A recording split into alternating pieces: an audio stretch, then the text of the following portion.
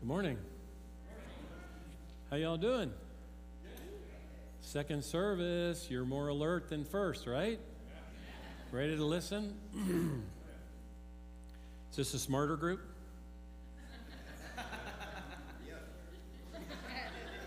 There you go. Humble group, right? That's right. There we go. I'm Mike Taylor. It's really great for me to be here with y'all today. And we're in a series, a Vision Impact series in 2024. And the title of my message is Growing to Engage the World. And I want to welcome you today, especially if you're here for the first time or just, a couple, 30 times. It's really nice to have you here. And I was looking out in the crowd, and there's a lot of young people here. I went to Grace College back a long time ago. And I remember seeing gray-haired old guys speak, and I didn't always want to listen to them. So I was really praying for you college kids today. You want to listen to an old guy maybe. But today we're gonna hit science. We're gonna hit worldview. We're gonna touch on economics. We're gonna touch on the foundations of why I give and Myra gives the way that we do. And we're going to look at 2 Corinthians 8 and 9, as well as a few other passages. And then we're going to finish up talking about the Fulani, which is the people group that our church is adopting. I've been doing a lot of contemplating and reflecting.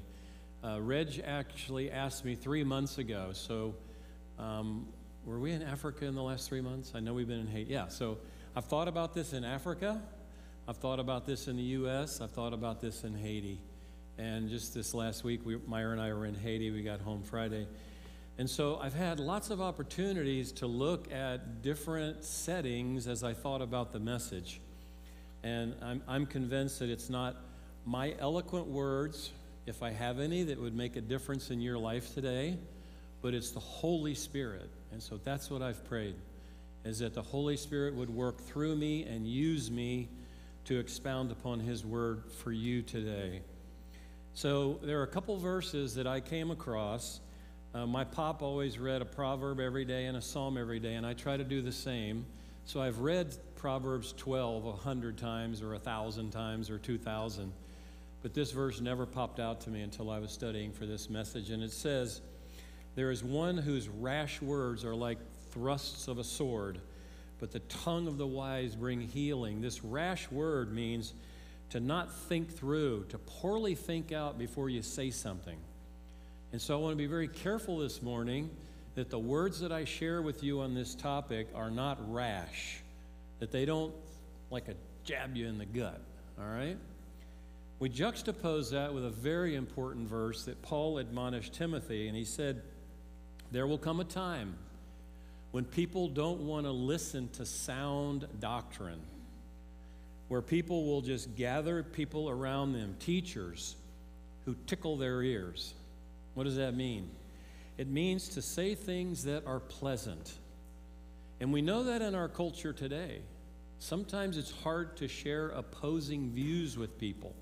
They get so easily offended by an opposing view. And we don't want to be that way ever in this church. We want to have sound doctrine, and sometimes sound doctrine is a little tough. So as Reg and I, we've probably talked 5 times. We've met a couple times over this passage, this message. And the last thing he said to me was, "Mike, I hope that you can inform, inspire, and convict." So I'm going to try to inform you. I'm going to really try to inspire you, but only the Holy Spirit will convict you. And my deepest longing, which you're going to hear me say at least 3 times today, I told this to Reg twice in the last 2 weeks, is that each of us, that's me and you, would grasp the joy of giving to the advancement of the kingdom of God. That we would understand the joy, how much fun it is to be a part of the process of giving to the kingdom of God. So by now you've heard about our Building Impact Initiative, and I highlighted a couple things up there. As I read through it a number of times, I was really impressed with the growth we're seeing in our church. Used to first service was when I used to come early first service, very few people, It was as many as there are in second service. Awesome. Number two, our budget has increased the last 4 years. People are giving more and more and more. And then we're highlighting local ministry, but today we're talking about global ministry, and it specifically talks about the Fulani people. Last week, Red shared with you about the Building Impact Faith Promise Card. And if you were to see my notes right here, before I talked to Reg yesterday, I wrote, this was a well thought out card consistent with what I am going to teach today. I had nothing to do with it. I never saw it until I got home from Haiti. And it says at the very bottom in blue, there's no need to sign your name, as this is a promise, a faith promise between the giver and God. So we're really hoping by February 4th, you've prayed through this and talked through that, and you'll turn that into the church. In light of all of this, here's what I was thinking about. Why is it some people give to the kingdom of God, but they only give a little bit? Just a little bit. Why is it that some people are incredibly generous? My wife and I have been missionaries for 34 years. We've raised support to work in Africa and Haiti for 34 years. And I didn't say this the first service, but I just remembered one of my best friends said to me, Mike, when you go into a church, don't gravitate to well-dressed looking business people. You're going to naturally want to do that because you think that person has capacity to give to you, when in reality what you're going to find is it's the most unassuming person. Now, we also have wealthy business people that give to Three Strands and to our ministry. But we have been the recipients of incredible generosity, not only as missionaries, but running a faith-based nonprofit in Africa and Haiti. Why are some people stingy and seem to just promote themselves? They're just worried about their future, worried about, do I have enough in my 401k, in my savings account, my stock account? You college kids, right? Your 401ks, your stocks, all that stuff, right? Why did people give me stuff that I did not deserve? I can tell you, they're in my brain right now. The number of times early in our marriage when we had nothing, or in Africa when we had nothing, at just the right time, something would show up that somebody gave to us, unannounced, out of their generosity, out of their wealth. They just gave to Myra and me, and it changed our life. It came at just the right time. How come some people are the first to say, one check, I'll take it? And then there's that person that is waiting for somebody to say, I'll take the check. You know, you've been there. Maybe if you don't have a lot of capacity, you can't take the check. But if you have capacity, it's really fun to take the check. Here's what I do know. As I pondered, as I thought through, it has nothing to do with your capacity. And it has everything to do with your heart. Jesus was about to die. It was the Passion Week. And we find a story in Mark chapter 12 where Jesus took the time to go to the temple treasury and to sit down. Back in the day, there were 4 courts, all right? There was the woman's court, the Gentile court, they mixed. There was the Jewish court, and there was the priestly court. So women and non-Jews were allowed in this first court, and guess what? That's where the offering bowls were. There were 13 of them. They looked just like that trumpet right there. They were made out of brass. When you put your money in them, they made a lot of noise. Can you imagine if you knew that you were going to die on Friday, and on Tuesday you do this story?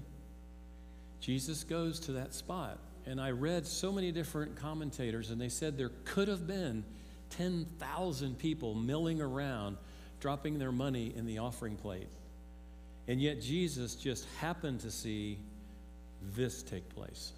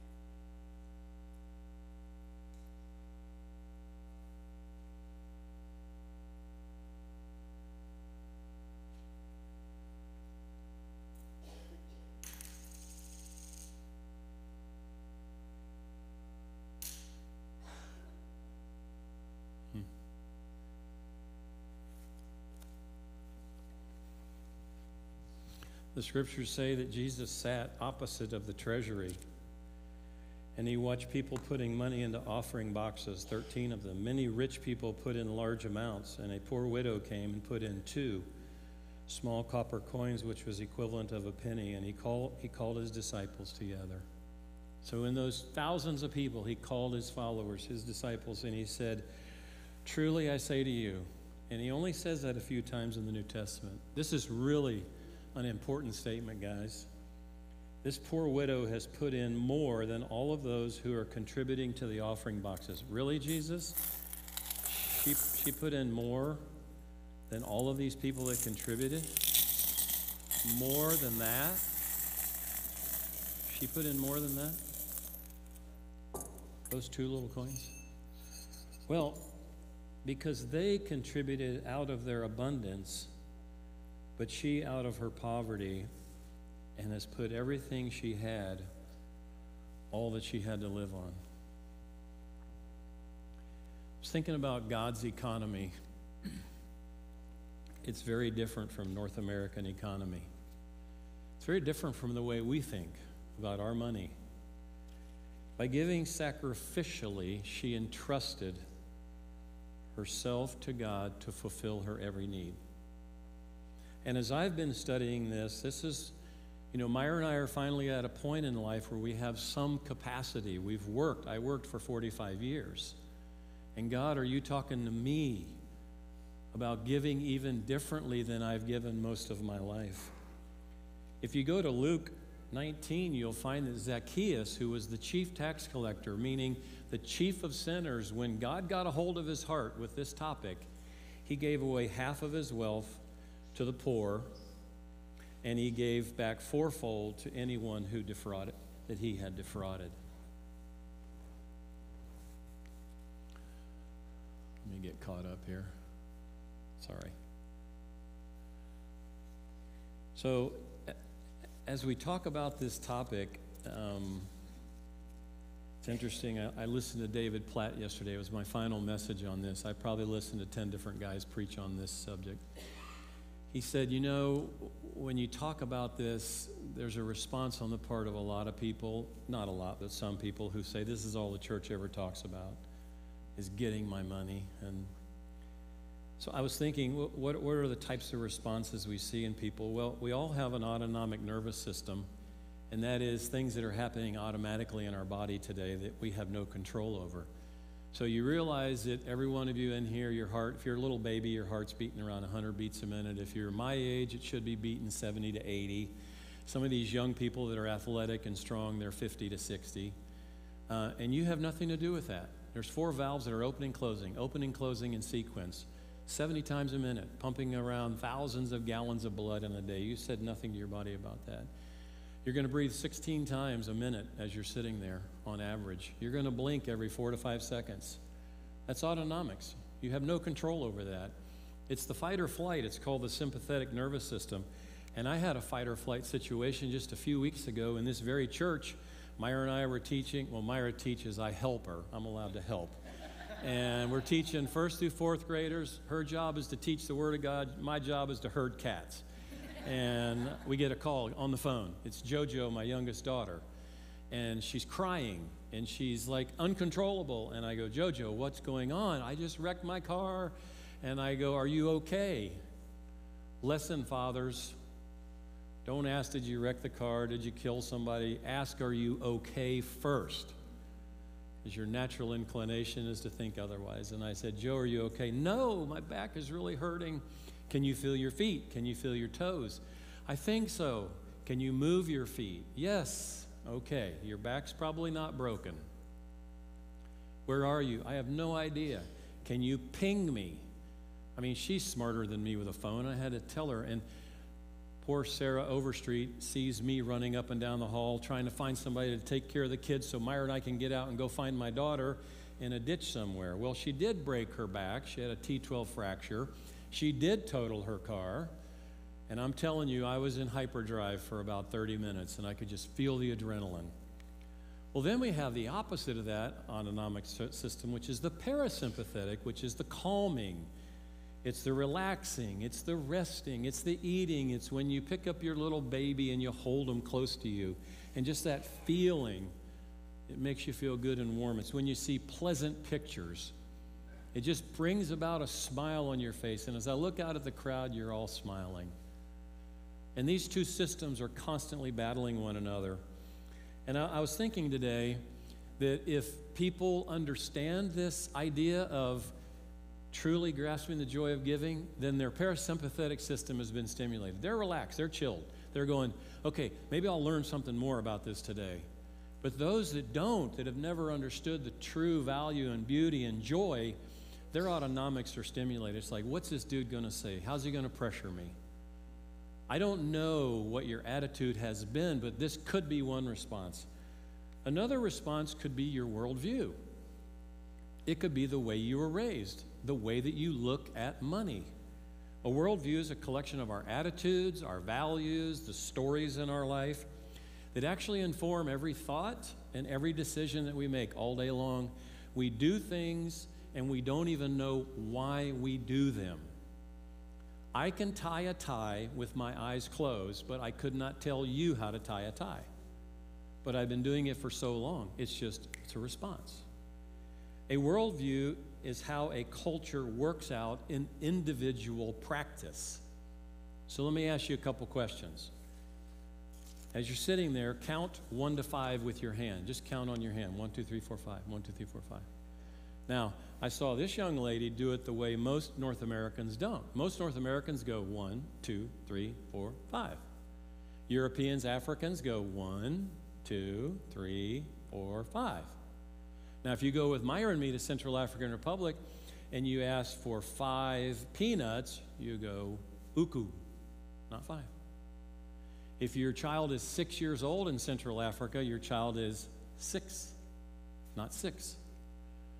If your child's 10, they're 10, not 10. You notice? My kids are always 9.5. So I can't do 5. I'm always 4.5. I'm always 9.5. How'd you greet each other this morning? In Haiti, when we see our brothers and sisters, they're not used to hugging. They tend to shake hands. In Bangui, when we greet, we either faire la bise, which is French for the cheek kiss thing, where you actually kind of kiss the cheek. And in Africa, they do it 3 times. In France, you do it twice. But now, in the last 5 years in Bangui, you butt heads when you greet each other. Right? You ever greeted anybody from Thailand? You greet like that. How'd you greet this morning? You probably hugged, high-fived, shook hands. Why? Why didn't you butt heads with somebody this morning? Come on, dude. Oh, you did with your children. How tall is your youngest child? This tall? This tall.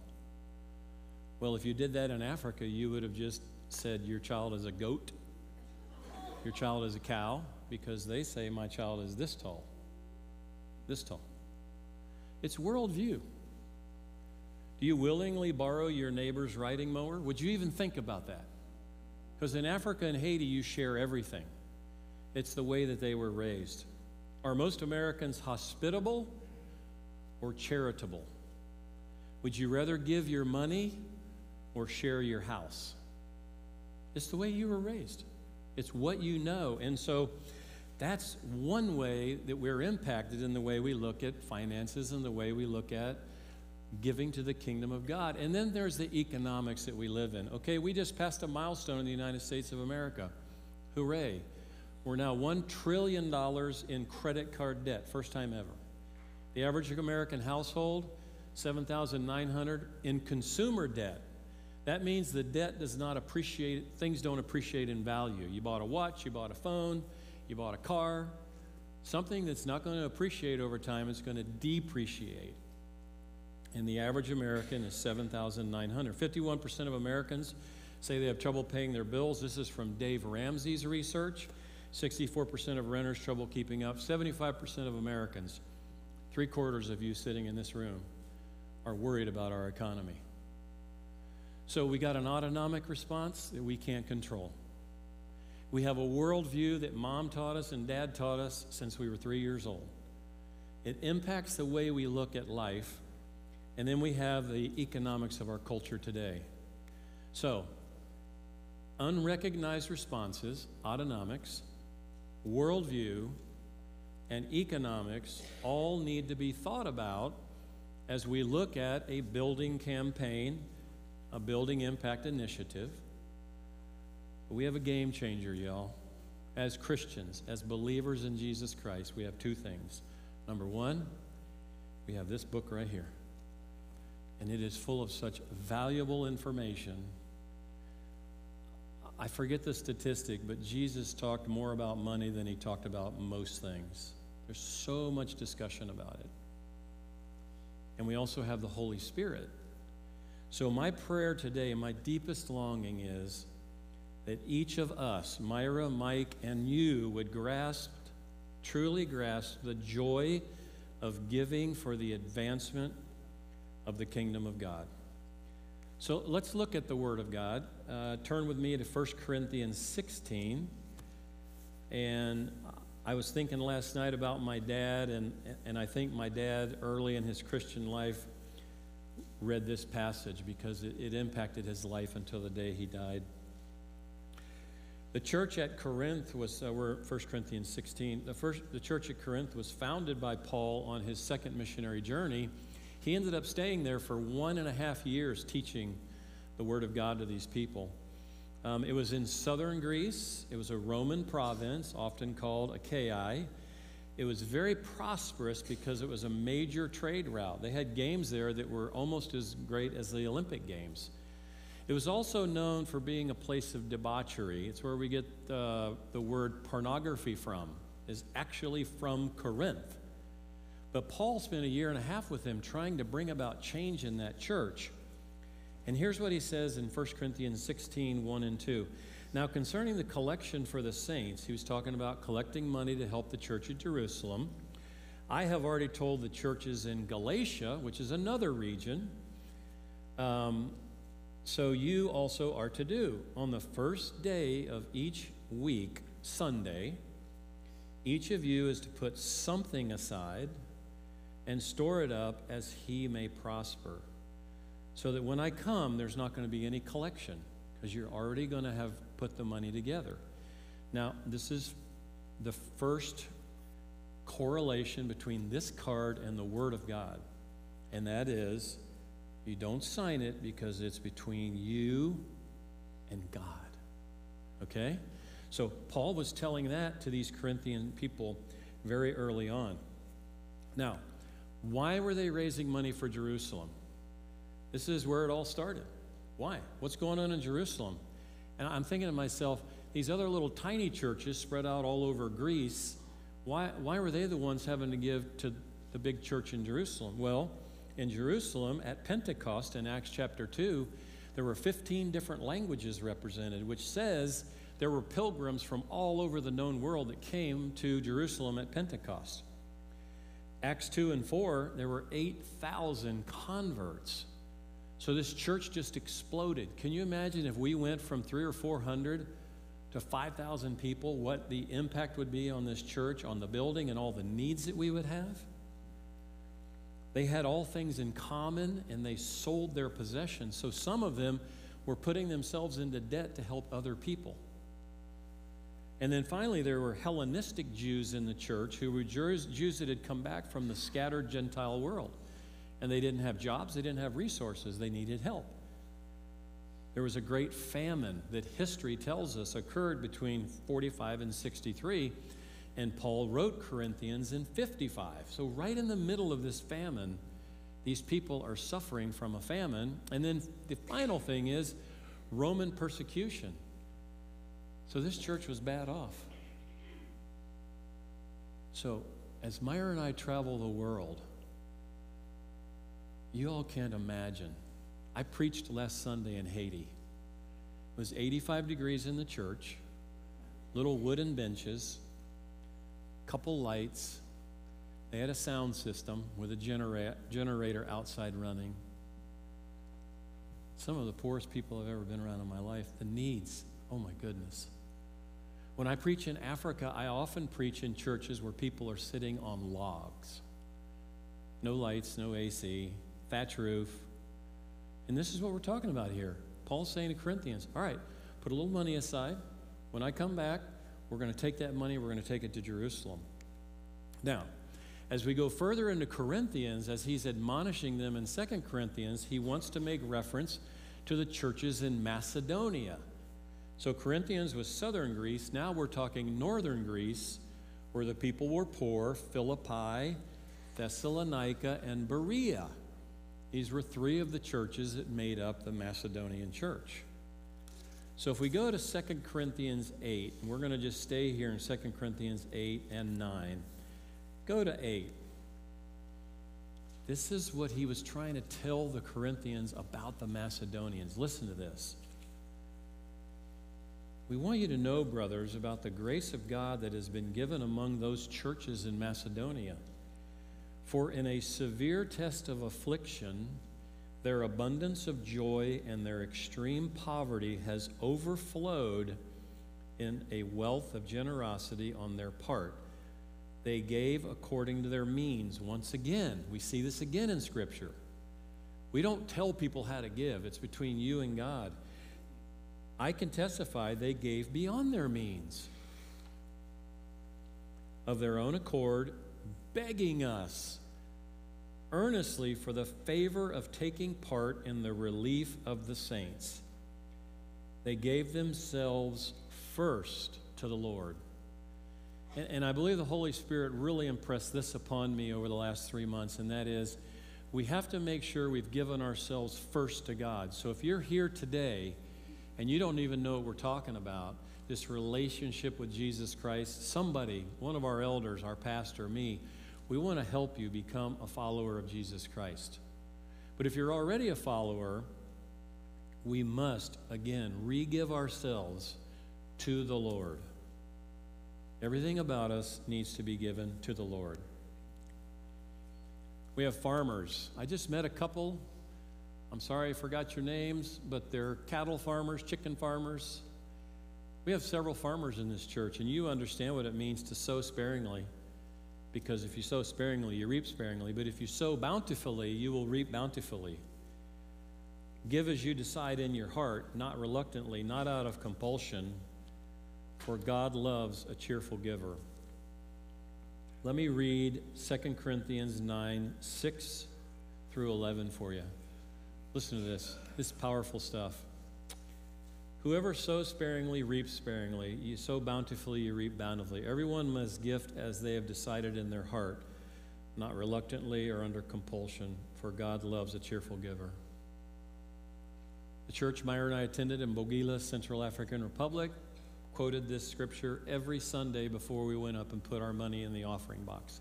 And that's what we had in Africa. We had little boxes we put our money in. And God loves a cheerful giver. We're not to give reluctantly. We give what we decide in our heart. He's able to make all grace abound to you, so that having all sufficiency in all things at all times, you may abound in every good work. And then drop down to verse 11. You will be enriched in every way, which through us will produce thanksgiving. You will be enriched in every way to be generous in every way. I want to introduce you to the most generous people I've ever known in my whole life. You want to guess who they are? That's my mom and dad. Wasn't she pretty?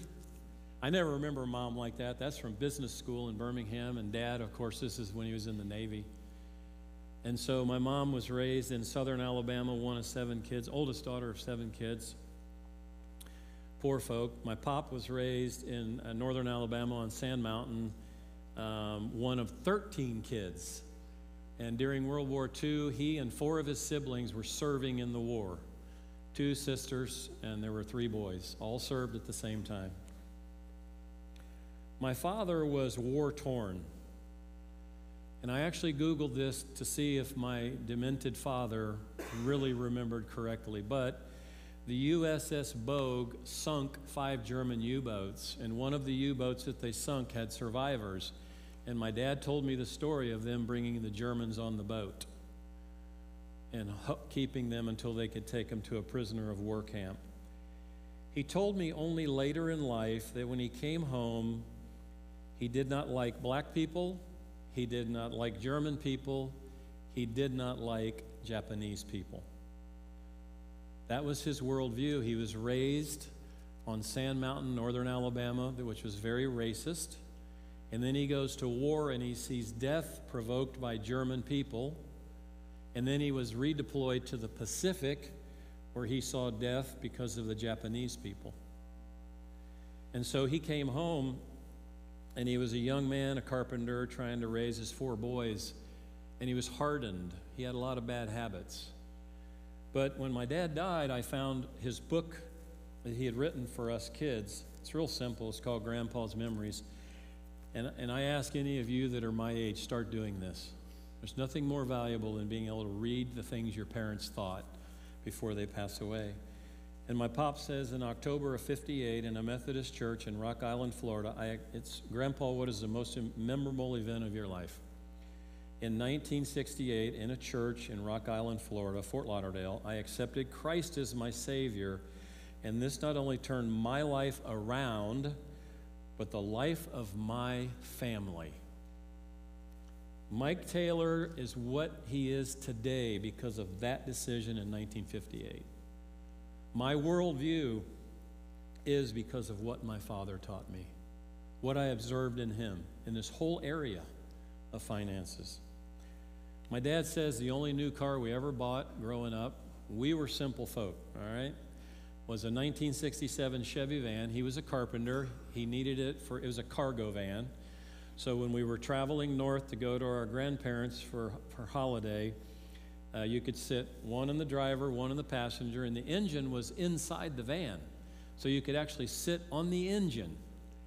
There was no engine in the front. Well, that is a very important story. It was probably the most life-changing event of my father's life, more so than the war, because we were doing 70 miles an hour, 3 in the morning, came over a hill in Alabama. On the interstate were 13 cows. Big cows, and my pop just, no skid marks, no airbags, no jaws of life, no ambulances, and my dad languished in that van, stuck for 6 hours. Broken legs, lost his kneecap, major surgeries. My brother Greg was sitting on the motor. He went flying into the windshield, suffered a lot of lacerations, almost bled out. My brother Doug was in the passenger seat. He broke his foot. I'm in the back sleeping on a mattress with my mother, and I already had a cast on from my big toe to my hip because I had already broken my leg. What's amazing about this is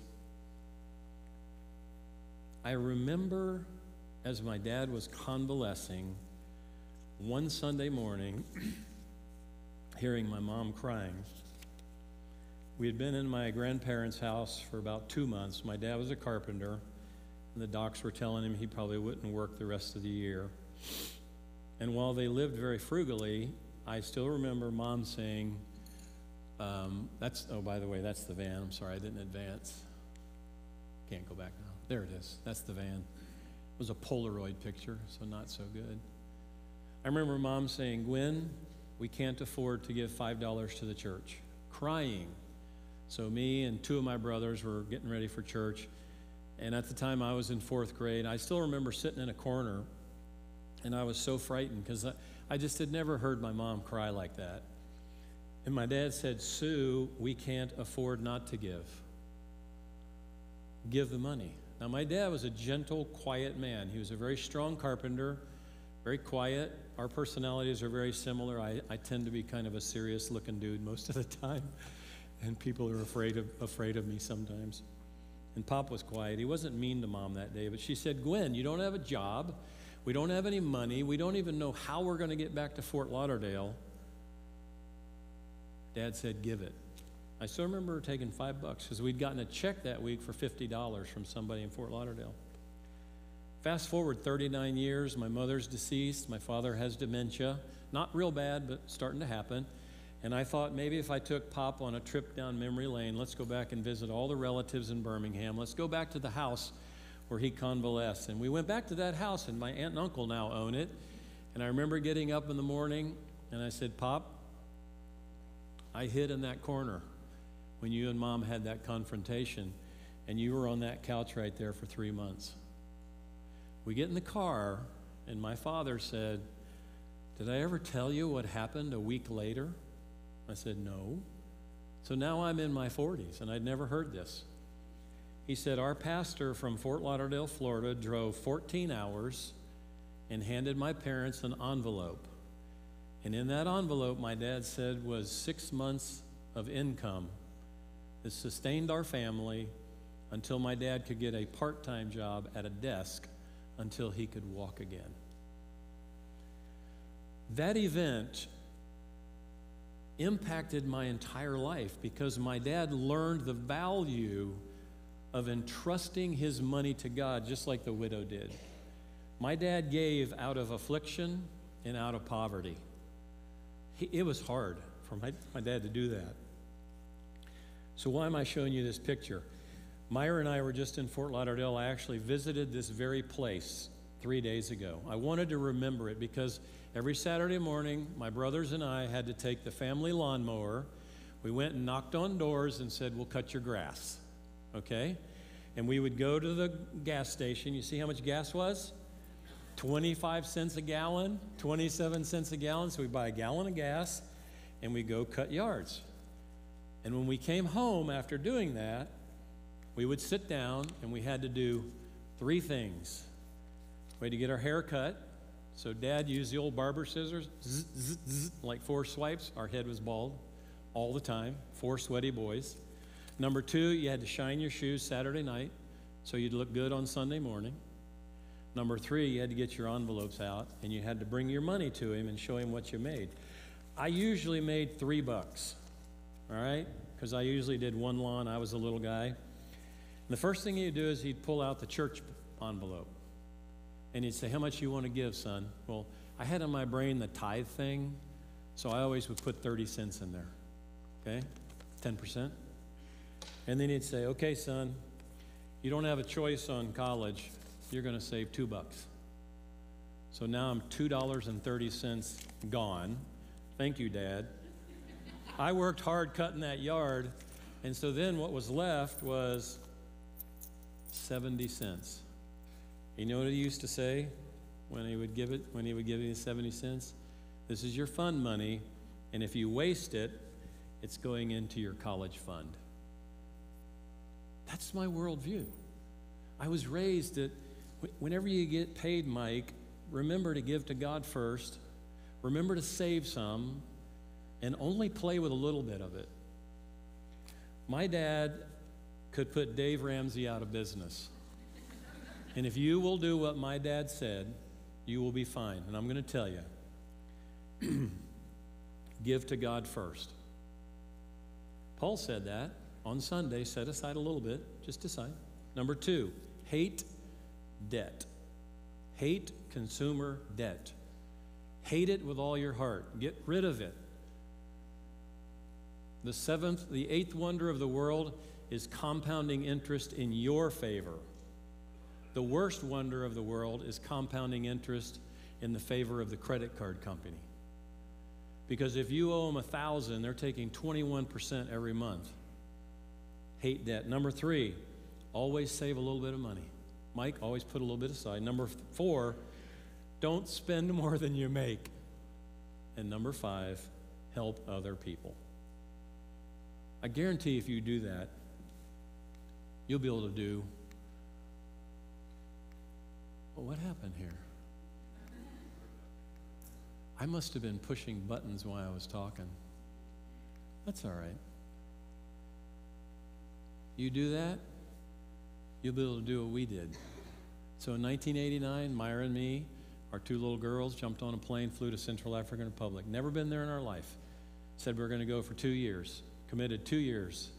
That was 34 years ago. God's given us a heart to help people in Africa, and then after the earthquake of 2010, to now help people in Haiti. So Myra had to stay home and help raise kids, and so for 7 years, she didn't go to Africa with me. I kept going twice a year.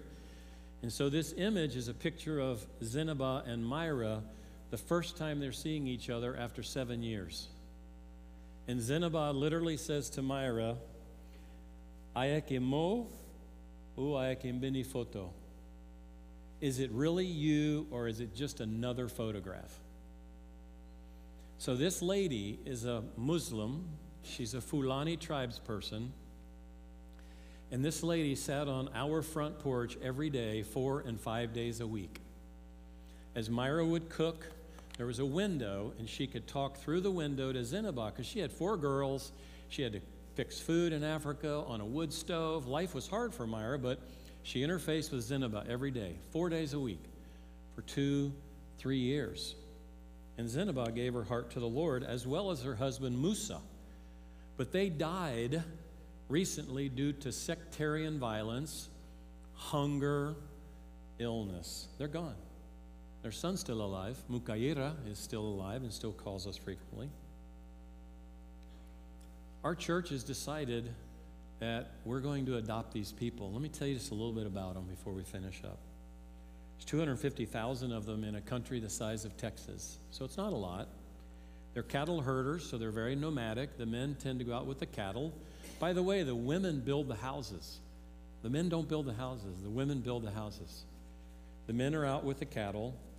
They're starting to become more sedentary because as they travel throughout these countries, their cattle get stolen, they get held up by bandits, so they're saying, we're tired of this.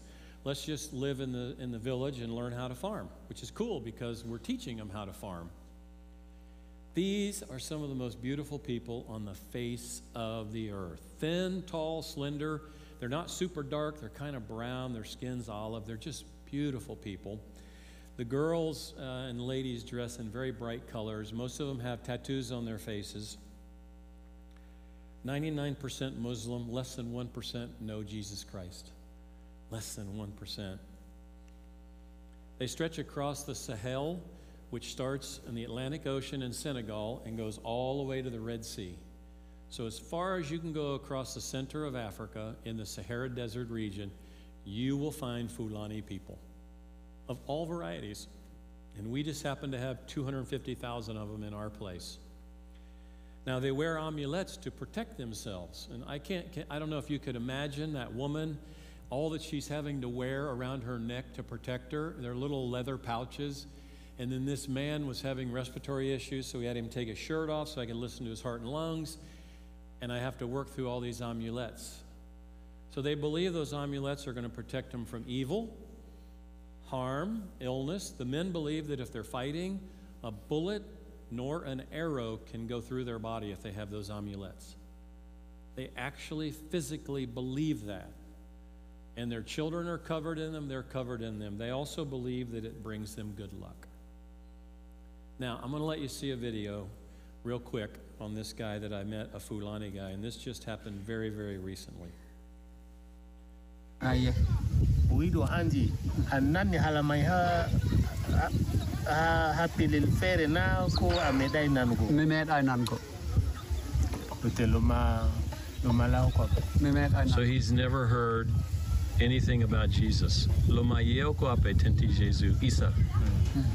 So this is the first time in this man's life he's ever heard anything about Jesus Christ. So that's Dr. Paul on the left. That's Nurse Jospin in the back. And that's a Fulani man living in Gomoko. He was traveling through with his cattle, probably 35. First time he ever heard the word Isa in his life. First time he ever heard the word Jesus. I'm going to finish with a Bible verse before I turn to it. It's an inspired verse because it's in the Word of God, so the Holy Spirit inspired. But the man that wrote it wrote 3 books of the Bible. He was a king for 40 years. He wrote over 3,000 proverbs, 900 of which occur in our Bible. He was an expert in animals, birds, reptiles, plants. Kings sent their wise men to listen to him talk. His net worth was $2 trillion. Think about Gates, think about Bezos, think about any big name you want to think of right now, Buffett. His net worth was twice theirs. This dude knew what he was talking about. Now, he had some problems too, but he knew what he was talking about. And if you go to Proverbs 22 and verse 9, it says, whoever has a bountiful eye will be blessed. Whoever has a bountiful eye will be blessed. And this is what I thought about for y'all today. This is not a message about Mike Taylor trying to encourage you to give money to a church. But this is a message about you developing and truly grasping the joy of giving to the kingdom of God to develop a bountiful eye. You know what a bountiful eye is? It's an eye looking for ways to be generous. It's an eye looking for those in need and helping them. And it says you will be blessed when you do that.